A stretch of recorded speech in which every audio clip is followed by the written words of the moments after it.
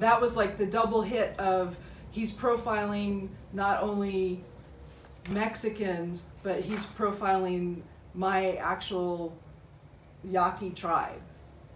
And that was big. That was huge. That was the first time, one of the few times that I realized in this relationship that it's a thing.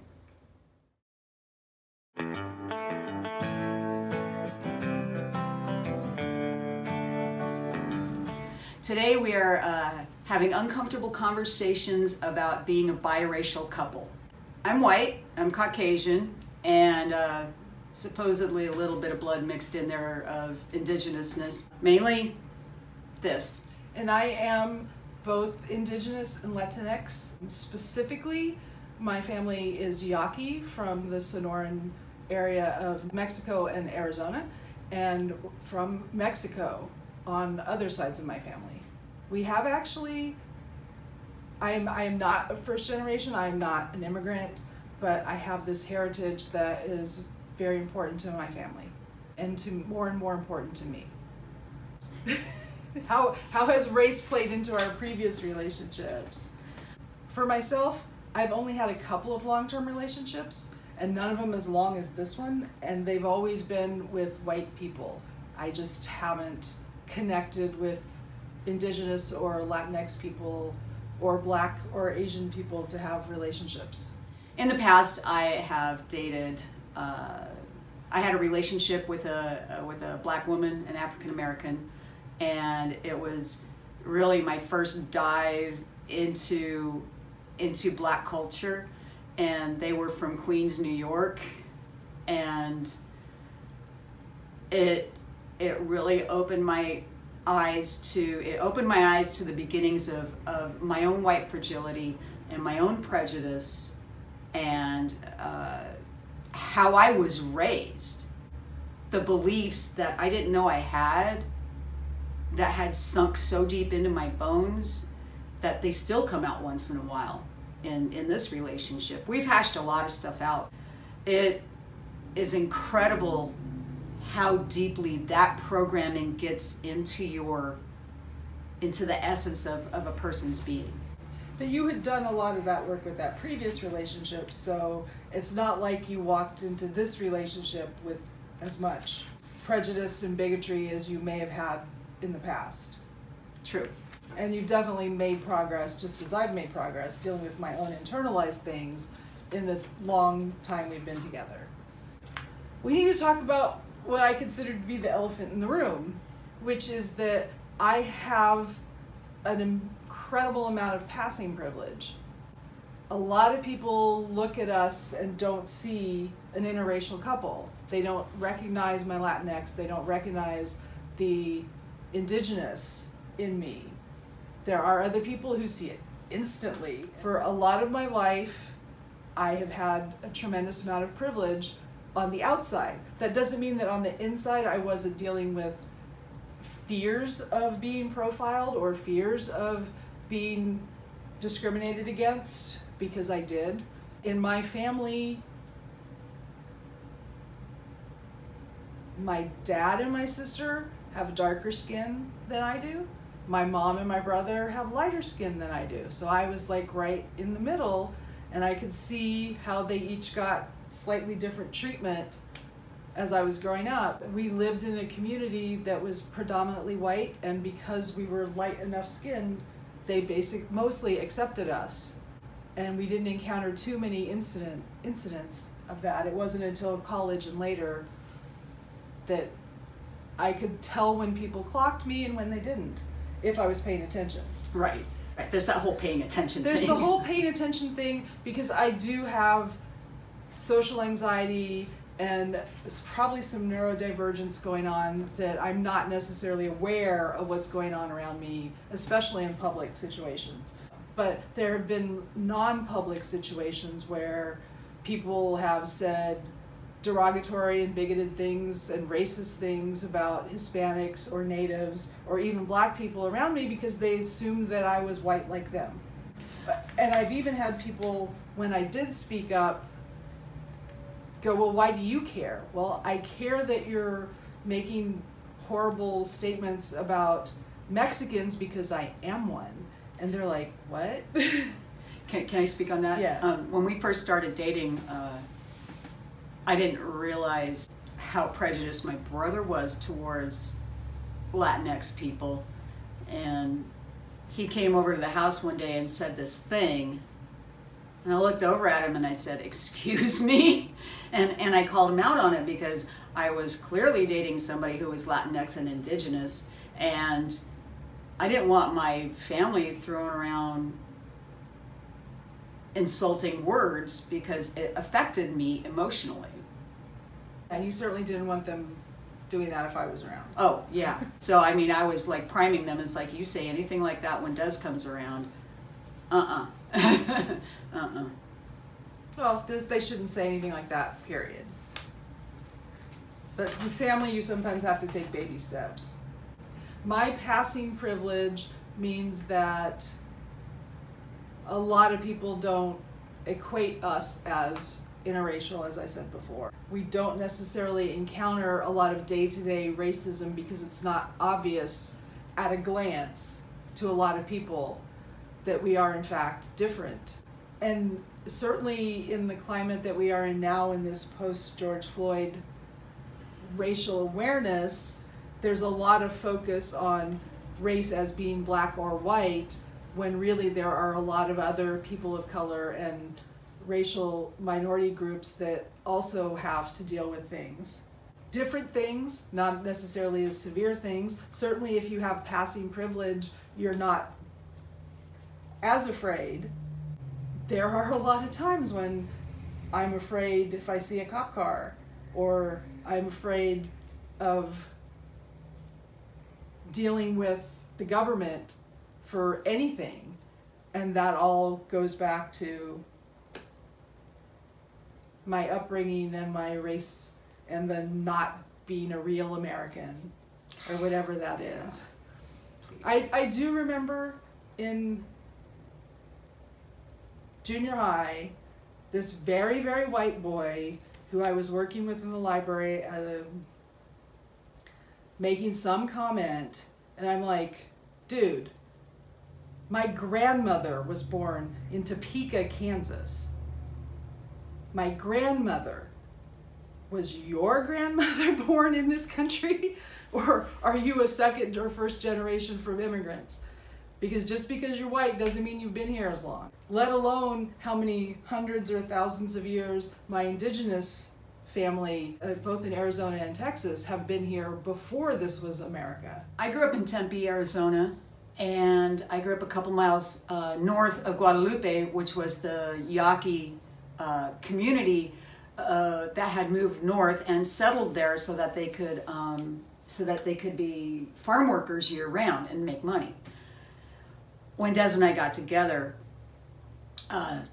they told me that's where their relatives, their ancestors were from. We lived there during the time of Sheriff Joe Arpaio, and I came home from work one night.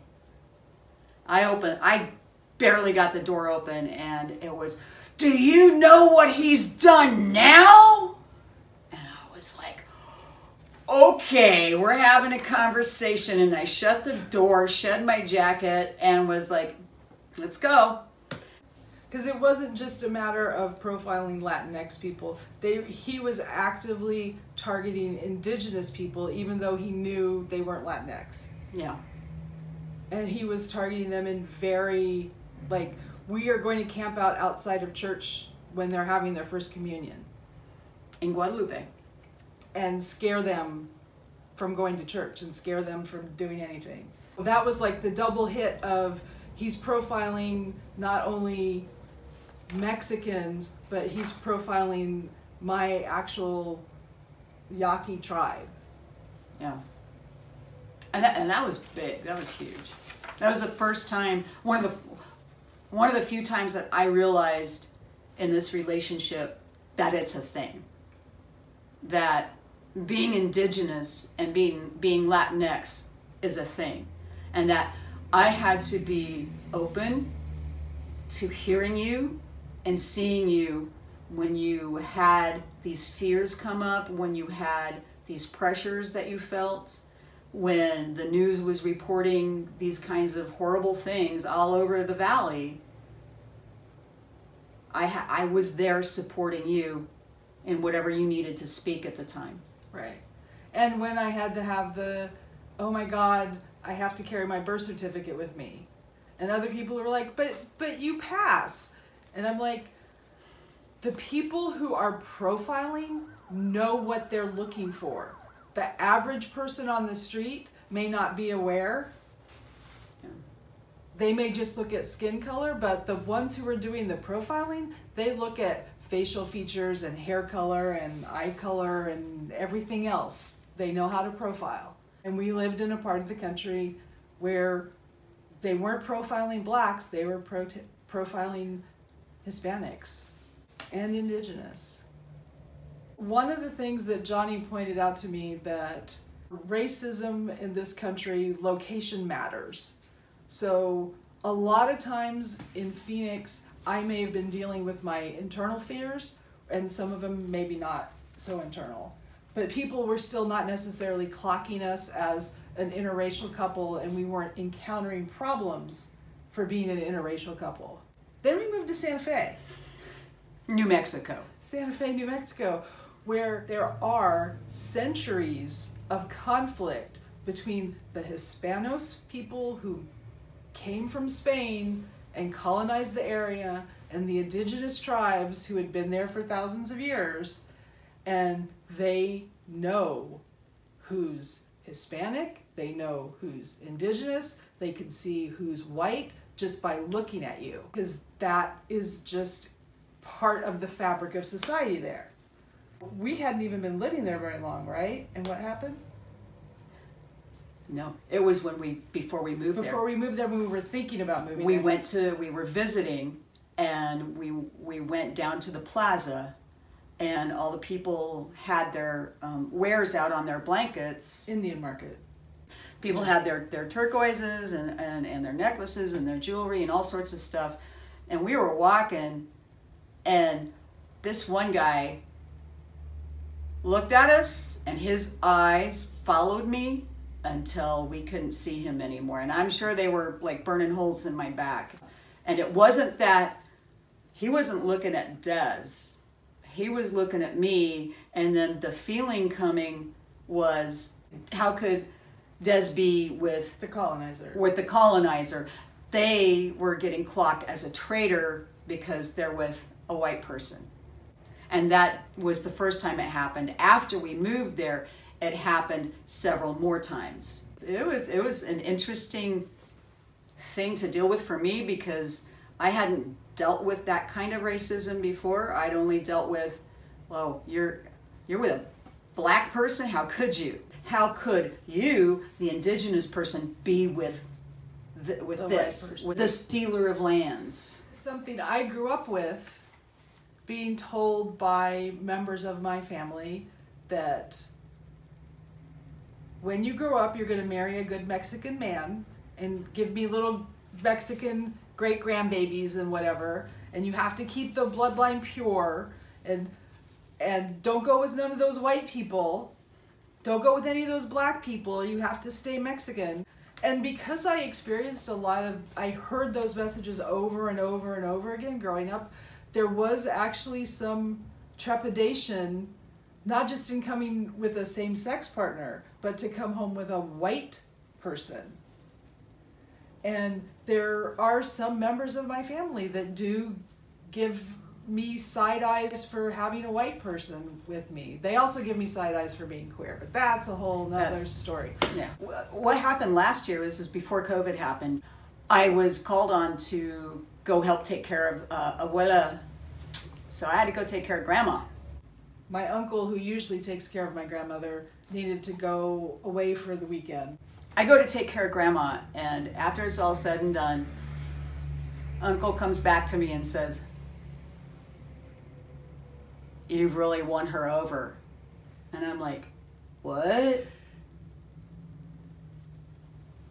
"Grandma really likes you." I actually, because I went and I cared for her and I was there and I listened, or we talked and made sure she had her medicine and had her food, she just decided that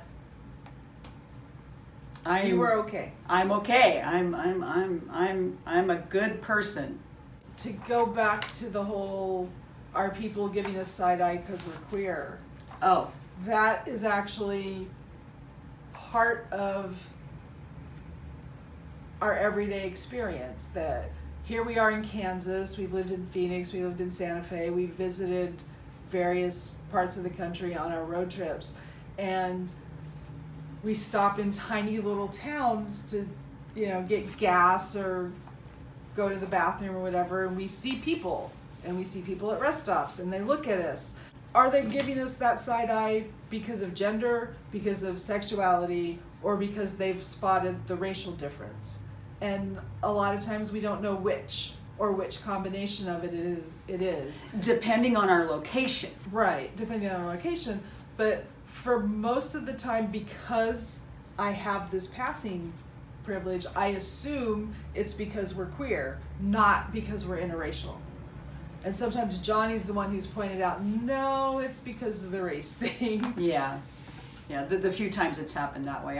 It's usually a bathroom issue. The race, I think, we don't encounter as many problems as a lot of other people because I pass. Or because they're distracted by the queerness. Yeah. To not notice the race. Are they queer? Are they trans? Are they interracial?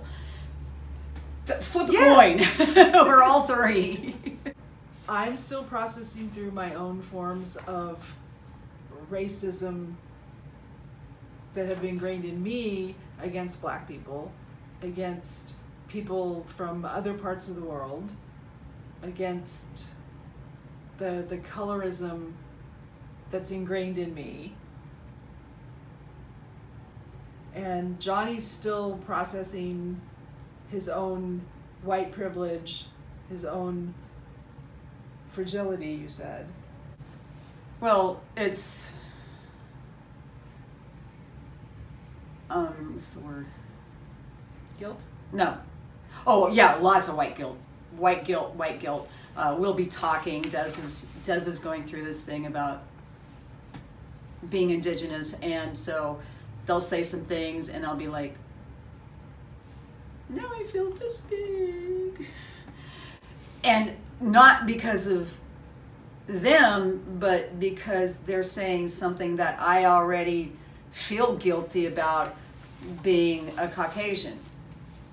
And it's again, it's giving our relationship that space for us to look at different angles of ourselves and not intrude on that process. And so I'm like, okay, you got to go through this. You got to, we're going through this, and I have to handle myself accordingly, and not dump on them, and checking myself, making sure that I'm not saying things that are hurtful, harmful, or in any way going to make them think they have to stop. I mean, I already have this. I have my own fears. Obviously, since we're going through a heightened awareness of race in this country, and a heightened awareness of inequality, it's not something that's new to either of us.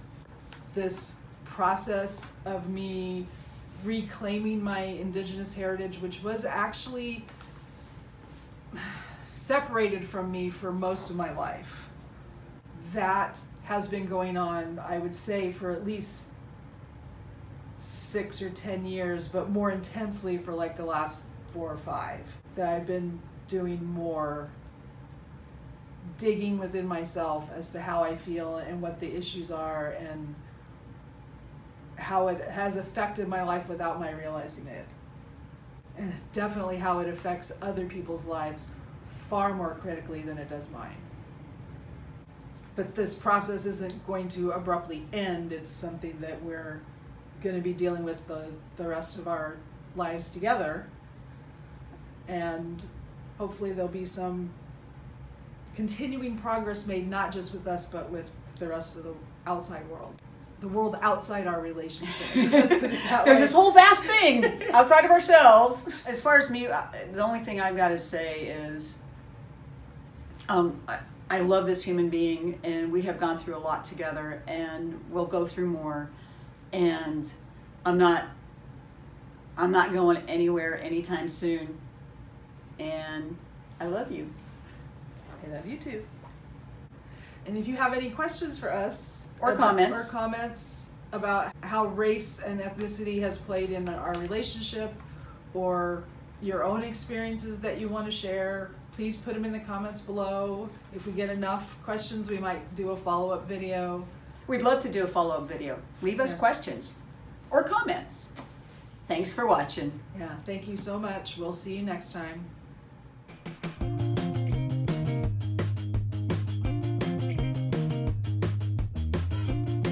Take the opportunity right now to hit that subscribe button